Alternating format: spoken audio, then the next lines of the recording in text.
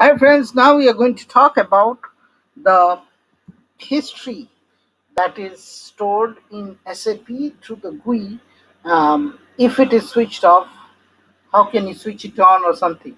Okay, this is very important. I remember one of the business folk I have worked before. I remember, I think the person came from a JD Edwards background or something from another ERP software, and one of the things she always said, the greatest thing about SAP is it keeps the history.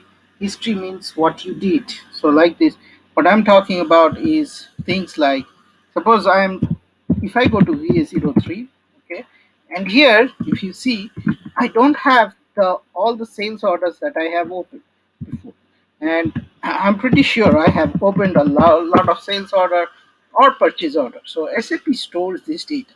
So what happens when you don't get it? Because it's very annoying when you don't see the purchase order number coming down that you have previously checked. Because most of the time those are the purchase orders or the vendor or anything that you have used. So what really happened?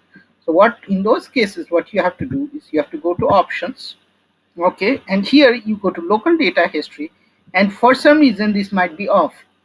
You need to switch it on. Okay, so the moment you switch it on and click apply and click OK, now I go here. Okay, so let me go, and here you see the magic has been done.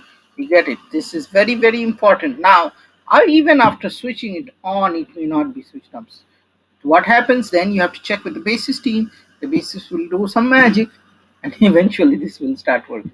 Okay, so this is very much annoying if something is switched off, but you can get it back. If you want to play a, you're tired of working with SAP, you want to play a prank on someone, you can do that to the settings, and this may work wonders. And again, this is a GUI setting. Okay, and it stores all this data here. Okay, this is very important. So that's it. Stay tuned to my SAP channel, and happy SAP learning. And if you like it, share and subscribe to it, and have a great day.